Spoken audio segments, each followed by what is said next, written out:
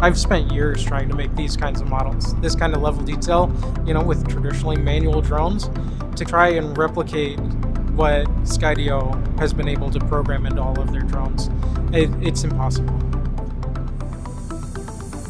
We're here in Goodyear, Arizona. It's currently 110 degrees outside. We're building this enormous data center for our client. I'm Dean Miller. I work for Sundt Construction. I'm a virtual construction engineer. I came to Sundt Construction because I knew how to build 3D models and work with them too. As time progressed, we started to adopt drones as a whole, and I learned to fly them. Progressed that 3 more years, and we're at where we are now with 30 plus pilots, 40 drones, and a slew of solutions. Traditionally, we use manual drones. Now that Skydio has been released, we've been able to transition to Skydio autonomous drones. Inspection is important at Sundt because it allows us to show progress of the project as a whole.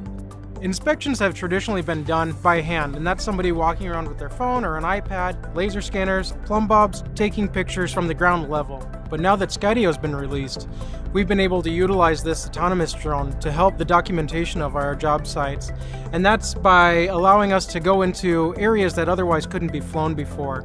Because it doesn't rely on its magnetometer like traditional manual drones, it allows us to fly inside and next to heavy metals. This gives us the ability to document interiors of buildings as well as exteriors. Because of the Autonomy Enterprise Foundation, we've been able to get up close to different obstacles. We can fly through doorways, even through windows, and get into tight areas and document those areas to check for accuracy and as-builts.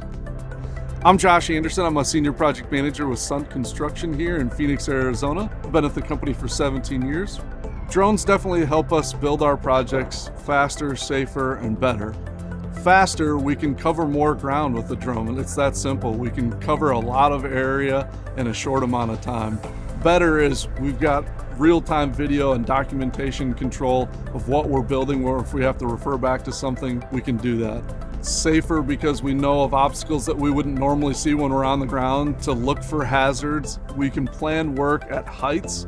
We try to keep people on the ground as much as possible. It's safer on the ground. We're in this business to build great projects, but we want to create careers for everybody and help support their families, and that's why we work safe. Drones help us do that. Drone usage over the years in construction has come a long way. Skydio specifically has been great for us. We're getting a much better image in a shorter amount of time. With Skydio drones, we're able to create photos, mosaics, and 3D models. Here's an example of an HVAC unit that we created a 3D model of.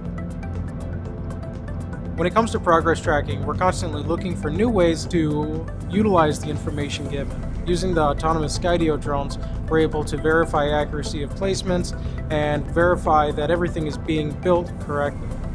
Once a project's complete, we're able to fly it one final time and capture that moment in time of when we're handing over the finished product to our clients.